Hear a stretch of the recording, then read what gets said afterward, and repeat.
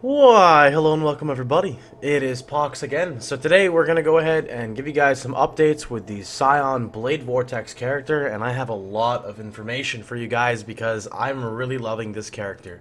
So I don't remember exactly where I picked off on the other video, but I want to give you guys some updates as to where I'm at right now and what we've changed. Excuse me. So we're using a Pledge of Hands, and our main link set up right now is let's see, Blade Vortex, increased critical strikes, control destruction, fizz to lightning, and added fire. Fizz to lightning can be swapped around for increased AoE or conk, however you really want to do it. I'm just going to use it as a 6-link setup for like increased AoE. Now, something that I did to kind of make this unique, put my own little polish on it, is what I'm about to show you guys right now. So I have a 5-link setup for cast when damage taken, Blade Vortex, curse on hit, Enfeeble, you can put any curse you want, and Power Charge on crit, right? Now, since I'm playing a Scion, I have Raider, which allows me to gain Frenzy Charges, like I showed in my previous video. And you have Enduring Cry, or you can use Rallying Cry, it's up to you to gain Endurance Charges, or, the Mono Regen, etc. And my Power Charges comes from Power Charge on crit with my other Blade Vortex. Now, the cool interaction here is actually from your Dodre's Elixir. This is a 1 fusing or 1 alchemy orb flask that literally changes your entire build. So, the way we have it set up right now is we're also Mind Over Matter with Pledge of Hands, so we're actually at about 7k effective life. This is with the Belly of the Beast on. We're going to be swapping to a Lightning Coil. I still have 1, 2, 3, 4, 5, 6, 7 life nodes to allocate. So we're going to be 6k life with a coil on. We're currently level 87. And I'm pretty excited for that. I'm actually not capped lightning resist. Don't ask me why. I'm 3% off lightning resist cap. But let me show you guys how this interaction works. Ready? So, you know how when you play Blade Vortex, basically right before you get to the boss fight, you'll pop your Vol Haste. Well, normally you would lose your charges, but with this method that I figured out, you will not. So I'm going to show you guys this method right now, really fast. All right. The first thing is I want to explain what the Dodre's Elixir does, right? So the Dodre's Elixir, basically when you use it, it's going to do a tiny bit of damage to you, grant you 1 of every charge, which will also refresh your charges, and it'll deal enough damage to you, which will proc your cast when damage taken, which will force a Blade Vortex, which means you permanently have it up for like Enfeeble and everything else. Alright? Now, what I'm also doing is I'm using Essence Worm, and I've got Hatred inside there, and I have no mana reservation at all, so all of this is pretty much free for Mind Over Matter. I've got Mana Leech on my boots, so that's pretty much where I sustain that from. Alright, let's show you guys the synergy here. Actually, JK, my Hatred's not even on. There you go. Okay.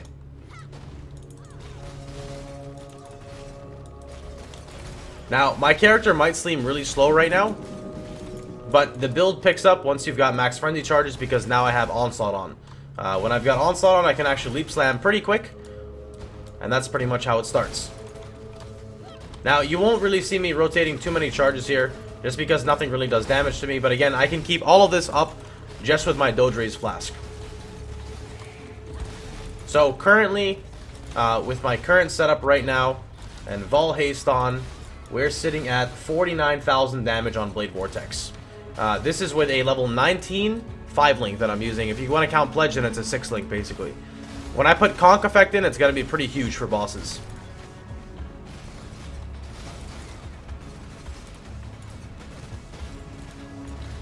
Alright, where is Mr. Vol at? Oh, Vol! Okay, there he is. So in this scenario, you're going to sit here and spam right before the boss, but normally your charges when are out. JK, you still have your frenzy charges. So let's go find Mr. Vol. Alright, found Vol. Okay. Now let's go show you this in some maps, alright? So I've got a T10 here, nothing too crazy. It is a Temporal Chains, extra 2 Rouge Exiles. So nothing too insane, but again, it is a T10. And again, I don't feel too comfortable going too high in maps because I would like a Coil, and I would like a Taste of Hate where my Granite is. I'm currently running a Bubbling Divine. You can use a Seething if you choose to, with Remove Bleed. A Stib Knight with Curse Immune because I'm basically always melee, so I figured since I don't have evasion, blinding targets will be really good. My Dodre's, and at Zuri's Promise, and again, my Granite, which should be a Taste of Hate. So, let me show you guys how it performs in T10 maps. And again, this is a temp chains map that we're currently running.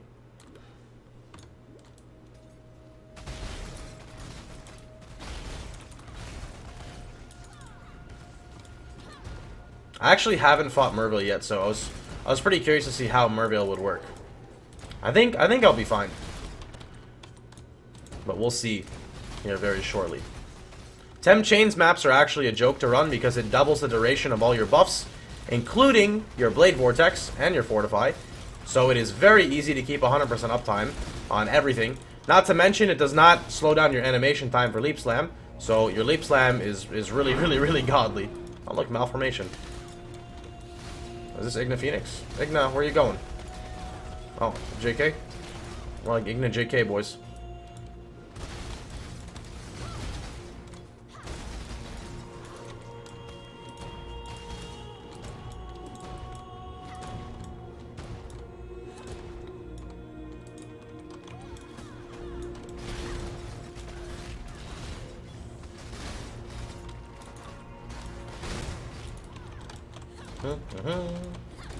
I'm super stoked for this character.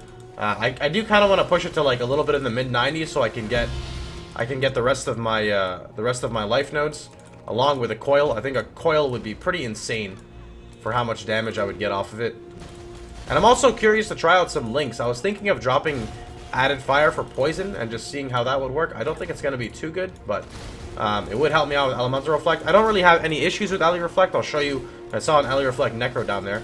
But in party play, if you're running with, you know, aura bots and stuff, and, you know, dedicated cursors, it could potentially be an issue. But solo, I have absolutely no troubles. These are bears. Need to be a little careful here. Just a little careful. There we go. We're good. Let's get some ball haste action going.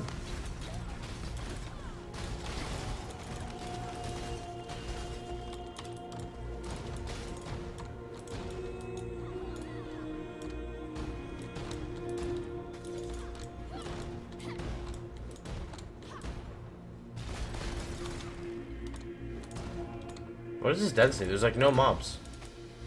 Like what? There's like no mobs anywhere. Oh, that hit hard, whatever that was. Extra cold damage, powerful crits, extra fizz damage.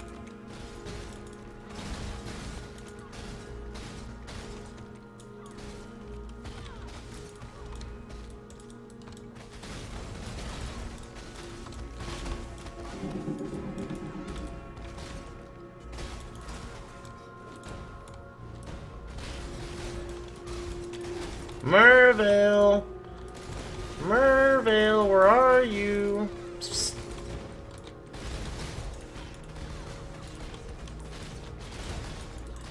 Oh, this is Magnus. There's I was a little YOLO there. Oh, rip Magnus.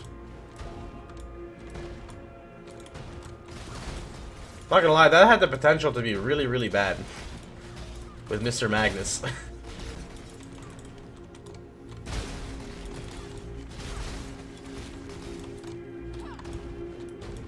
Oh, my frenzies ran out? Shit, I wasn't paying attention.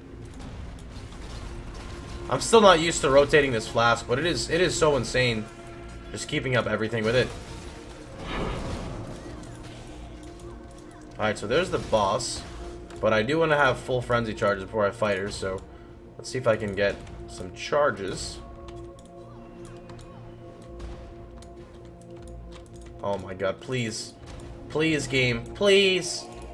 No, what are these dead ends? No. Alright, we're gonna hit the flask now.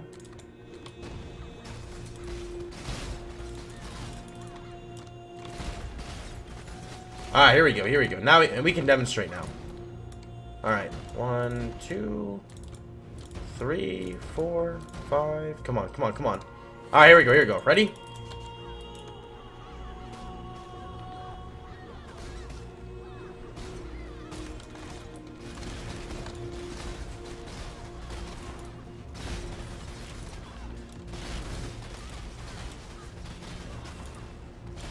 Whee! Alright, boys, so that's a Deeps comparison there for it. Does she have 2 phases? Oh, JK, she does.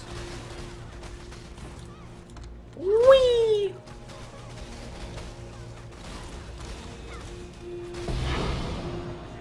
Village Ruin. You guys tell me what you think of the build in the comments below. I think it is definitely one of the stronger builds that I've created, and I'm very, very happy with it as of right now. I think that this build would go great with a support as well, since you're playing a melee character, and I would, like, literally my Aura bot could run Blasphemy and then Quad Curse. You know, Elemental Weakness, Assassin's Mark. Let's see, Elemental Weakness, Assassin's Mark, Temp Chains, Vulnerability, or Temp Chains, Enfeeble. Alright, so here's the Ellie Reflect. I'm just gonna go complete ham on it, alright? There you go, I'm gonna stand right in his face. And see, my mana's not even going down, a mind over matter. So, as long as you have your Adziri's Promise up, you're good. Fizz Reflect's not really too much of an issue at all. When you're in the beginning stages, it might hurt you a bit, so just use a Granite. If you're using Fizz to Lightning, it doesn't do anything to you at all. Like, you can just sit in it, it does really nothing. A George!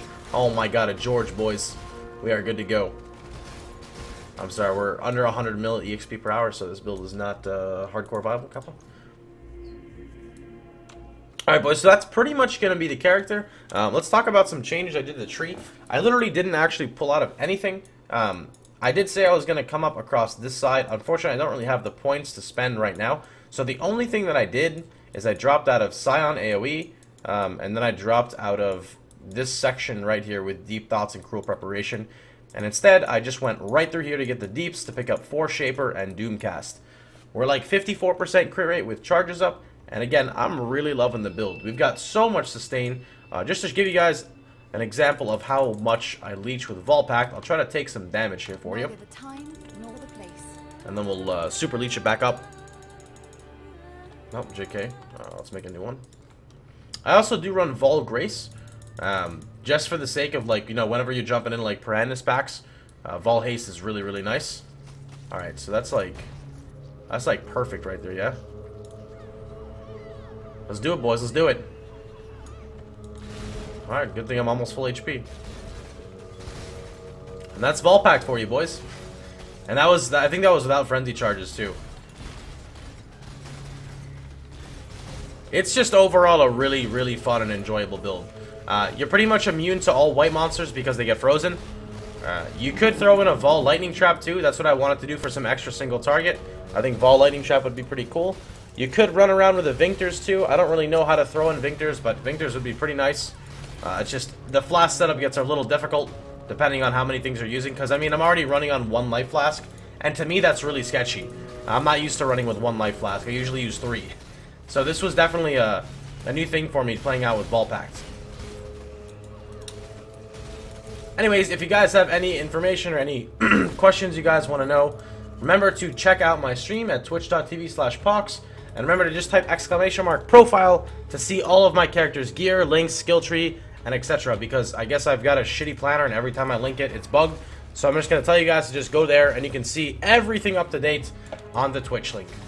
Anyway, I am out, boys. Hope you guys enjoyed yourselves. And I will see you guys all tomorrow. Take care, everybody.